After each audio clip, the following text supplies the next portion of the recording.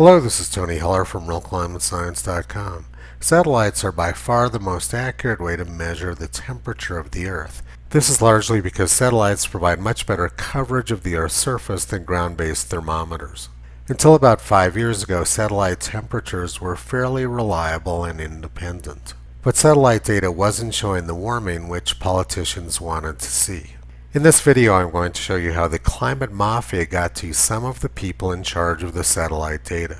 George Orwell said in his novel 1984, "If all others accepted the lie which the party imposed, if all records told the same tale, then the lie passed into history and became truth.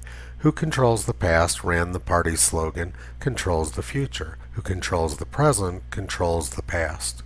This article was in the Canberra Times, April 1st, 1990. A report issued by the U.S. space agency NASA concluded that there's been no sign that the greenhouse effect increased global temperatures during the 1980s, based on satellite analysis of the atmosphere between 1,500 and 6,000 meters above sea level. The report's authors said that their satellite analysis of the upper atmosphere is more accurate than surface temperatures and should be adopted as the standard way to monitor global temperature change. And then the 1995 United Nations Intergovernmental Panel on Climate Change report showed no tropospheric warming from 1958 through 1995. This was based on radiosonde balloon data beginning in 1958 and satellite data beginning in 1978. There's two sources of satellite data. One is from remote sensing systems called RSS, and the other is the University of Alabama at Huntsville, commonly called UAH. As of 5 years ago, the RSS data showed the Earth cooling from 2001 through 2015. But now the same data set shows a strong warming trend during that period. Climate data is constantly being rewritten to cool the past and warm the present, because this is what politicians need. The lack of warming which was shown in the original data was known as the global warming pause and was very inconvenient for climate scientists seeking funding and for politicians. One of the more famous ClimateGate emails was from Kevin Trenberth at the National Center for Atmospheric Research. He said, "The fact is that we can't account for the lack of warming at the moment, and it's a travesty that we can't." So in 2015, government scientists decided to get rid of the global warming pause. They said it was no longer valid, changed the data, and the global warming pause disappeared. And the climate scientists had another problem. During March of 2015, Ted Cruz used satellite data in a Senate hearing to show that the globe wasn't warming. I was watching this hearing and I immediately knew that this was going to cause Democrats to put a huge amount of pressure on the scientists to alter the data. I tweeted this a couple days after the 2015 hearing. Now that Ted Cruz used RSS satellite data to prove that global warming hype is BS, look for major adjustments to come. You could see the pause very clearly in the RSS satellite data at the time. On March 27, 2015, I made this blog post. Look for the satellite data to be adjusted to bring it into compliance with the fully fraudulent surface temperatures. The Guardian is now working to discredit UAH, so it seems likely that RSS will soon be making big changes to match the needs of the climate mafia. Bookmark this post. I'm not a climate forecaster, but I have a pretty good track record of forecasting government climate fraud. I predicted that the RSS data would be altered to cool the past and warm the present, and I included this animated GIF which showed the past being cooled and the present being warmed. And as I have already showed you, that's exactly what happened. The past was cooled and the present was warmed in RSS data after the year 2015. Cooling is not acceptable for global warming politicians. They demand to see warming. Now let's look at how Carl Mears at RSS changed his data. This was the graph on his climate page 5 years ago. The yellow region was climate model projections and the blue range was the satellite data. And this graph came with the following text. Note that after 1998, the observations are likely to be below the simulated values, indicating that the simulation as a whole are predicting too much warming. You can see that pretty clearly in the graph. The blue observations from the satellites were well below the yellow predictions from the climate models. And there's one more important thing to note.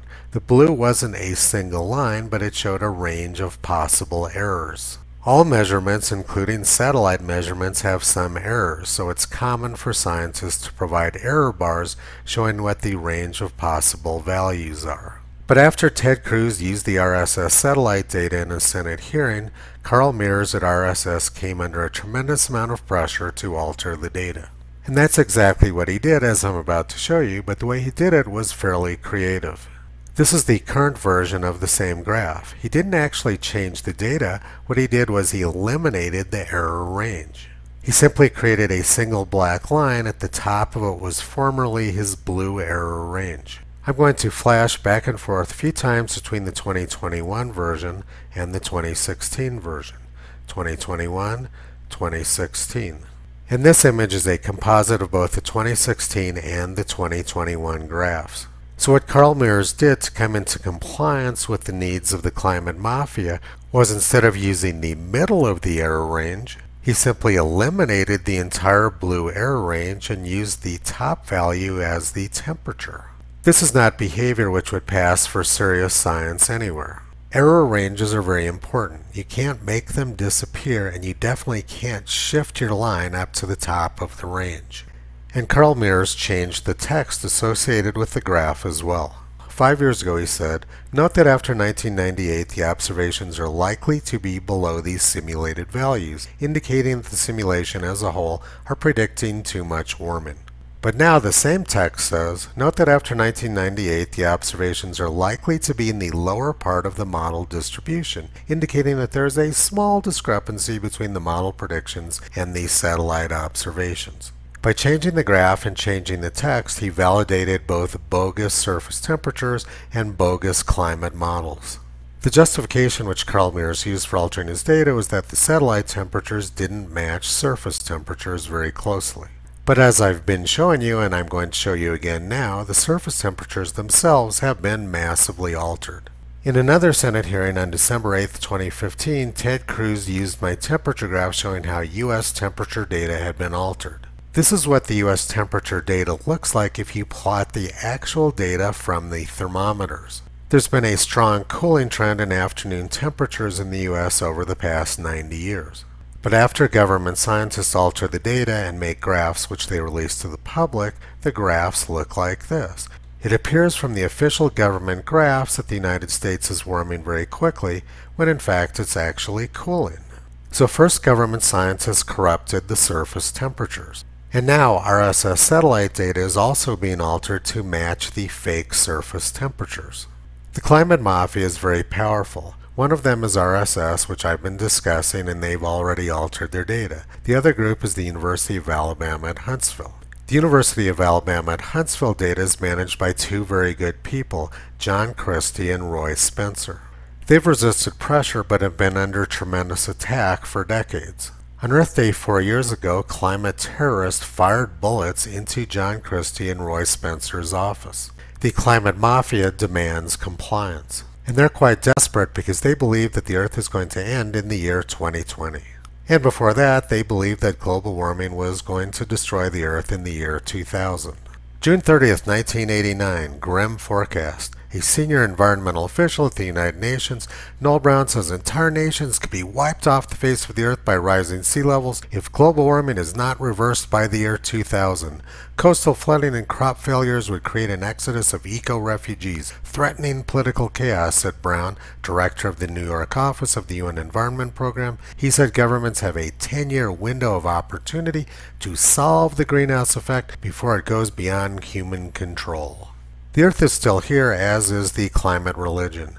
No matter how many predictions these people get wrong, they simply ramp up the hysteria more and more each year. And when the data doesn't match their predictions, they alter the data to bring it into compliance.